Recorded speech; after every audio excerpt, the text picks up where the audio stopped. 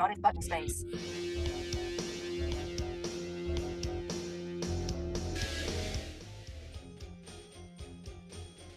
Oh my God.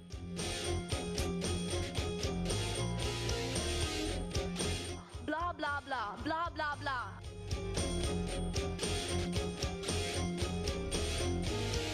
Good morning, good afternoon, good evening. Top of the time zone. I'm Alan C. You're with Johnny J in the house, here on the Innervision FM universe. You're not going to want to miss today's podcast.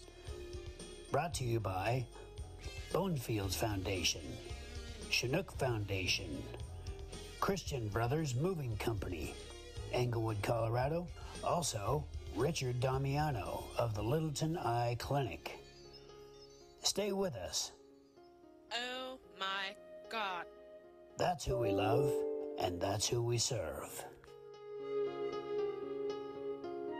Is it running now? Yes. Hi, everybody. This is the Godfather Soul James Brown. I tell you, this business is on. My man is on. Check him out. This is the Godfather Soul James Brown saying, stay with it and hit it.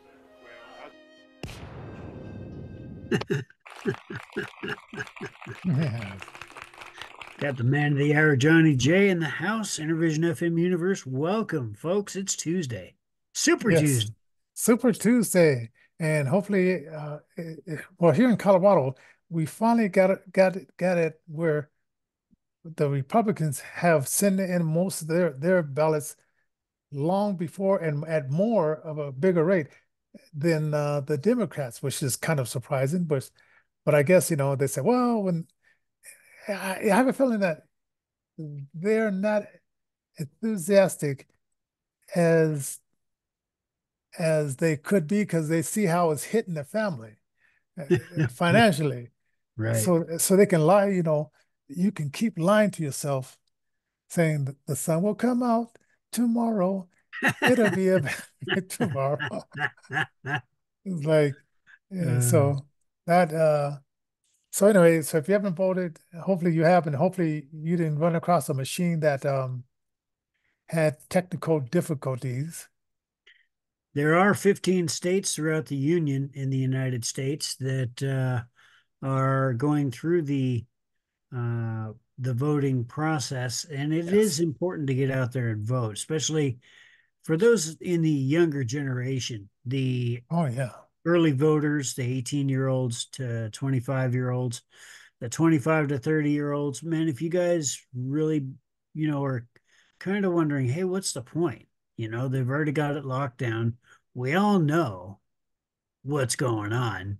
What's my vote going to matter? Well, I guarantee you this. My friend Johnny here, president and station manager of Innervision FM, has been all around the world. He can tell you from personal experience that our voting process is not only a privilege, but it's also a right that we should never take for granted. Oh, yes. And like I said, parties have been, trying to submerge voting for years. I mean, there used to be a thing, especially in the South, where they said, well, in order for you to vote, you have to know how to read, which is reasonable. It's good to be able to read. Yeah. But if you're only saying that for one group of people and you're not saying that for another group of people, then that's when it becomes a problem. Or let's see, with some kind of you have to take some kind of test, but all these shenanigans that go on shows you that people want to have a voice in who's representing them. Absolutely. Right? And I remember after the deconstruction after the Civil War, the Democrats tried to, force people to vote the Democrats in when I guess most of the Black Americans, they were voting Republicans because the Republicans was really on their side concerning their freedom. But through a little coercion and stuff like that, they said, okay, they threatened them and stuff like that, the vote Democrat. So there's always been a party of power by any means necessary and we'll do harm to you to get that vote. But always remember, we fought through all that stuff, and now we're here at this point where, what does it say? Good times make weak men, hard times make stronger men and women, I guess. So these are the Absolutely. times.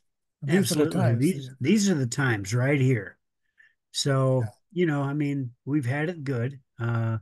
We've flown high. We've gotten to the point where we were able to give our kids pretty much everything. And now we've gotten to a place where we're going to have to determine who we are as the American people going forward. Are we still united? I say yes, we are. Oh yeah. Yeah. So here in Denver, well, it'll be 5 o'clock, 7 o'clock. It'll be closed here in a minute, 7 o'clock. Right. But Right.